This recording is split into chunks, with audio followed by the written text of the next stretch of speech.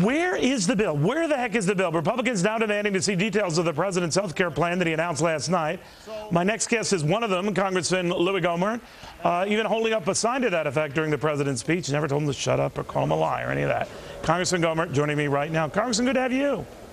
It's always good to be with you, Neil. Congressman, what do you think of the pressure and the agita your colleague, Joe Wilson, has been getting? Well, it's very unfortunate. When I was told that Joe was the one who had yelled out what he did, I was surprised. I didn't think that would be Joe. But, you know, it's deeply frustrating, Neil. We've been hearing for months about the president's plan, my bill, my plan, my bill. And then he's been going around like on Monday saying, well, we were lying about his plan and that we have no solutions. Well, I know neither one of those things is true. And then he comes in there last night, and today he's left everybody in a vague situation where some members saying, no, he embraced H.R. 3200. Others saying, no, he's talking about a new plan. I just want to know what plan. Is he talking about H.R. 3200? Is he not talking about it? Because he keeps saying we're the ones that are lying. He said last night we were not being honest in trying to use scare tactics. So a lot of you guys have been saying, when you were showing this what bill and everything else, some of your colleagues started doing the same. Was the president looking at you? Did he give you any special attention, or did anyone come up with anything?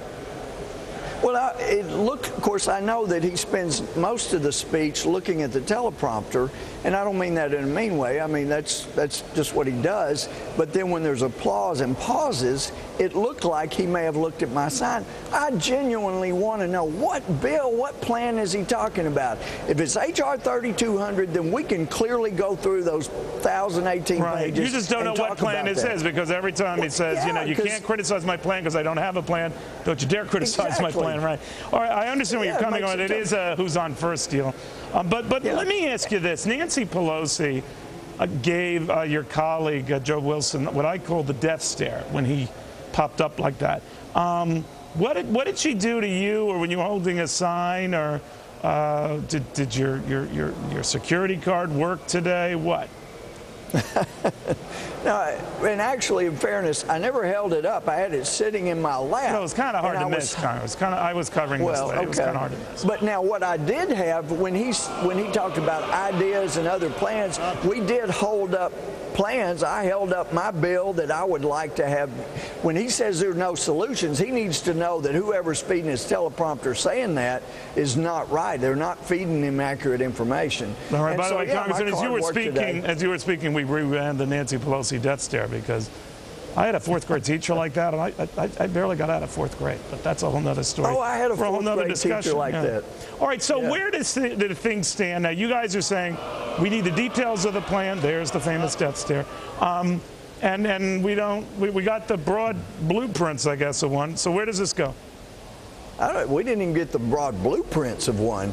I think he's still talking basically about 3,200, but just with some additional aspects to it. That's the way it appears, but he has been purposely vague. He also said, you know, my door is always open, that if you have serious proposals, then I'll hear them. Well, what we found today is his door may be open, but there's a lot of really heavily armed guards and heavy gates between that open door and people like me, and they've said maybe I can talk to somebody senior. The other end of Pennsylvania Avenue. Just walk over there. Yeah. Congressman, always. And one other thing. I wish we had more time, and I will get you back. I promise. We're just tight for time here. Well, always good having you, Congressman. When we come back, the census that includes illegal immigrants, the health care plan that doesn't. Wait a minute. Actually, wait about 2 minutes. This one you gotta hear.